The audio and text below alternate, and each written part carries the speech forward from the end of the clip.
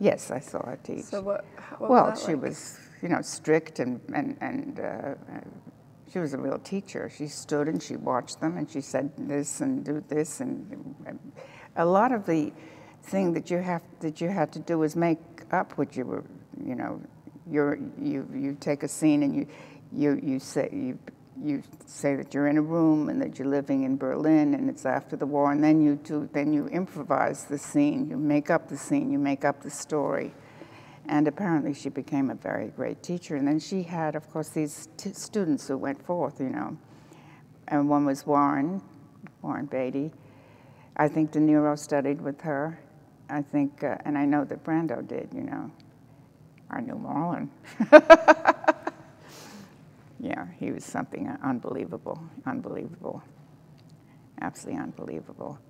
Sarah, my grandmother. I told you what she said about Marlon, didn't I?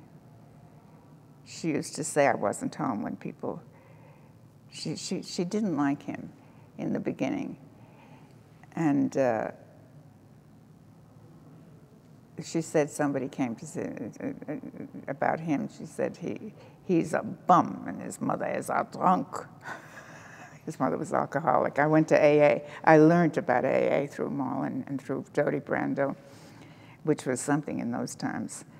And but I think when she saw him, she saw something else. And then no matter who came to see me, she said I wasn't home. She only wanted me to go out with him because he was such a great actor. Something about Marlon, you know, they have this in Speak to Me, and did you see that? They played it at Lincoln Center, Speak to You, and it's him talking to himself in a microphone. Oh, yeah. But the thing that it didn't convey is that he had, like every really great man, a huge sense of humor.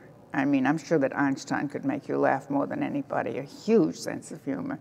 And you didn't get that, but I did know him very well, yeah. I actually was in love with him when I was young, but everybody was in love with him, yeah.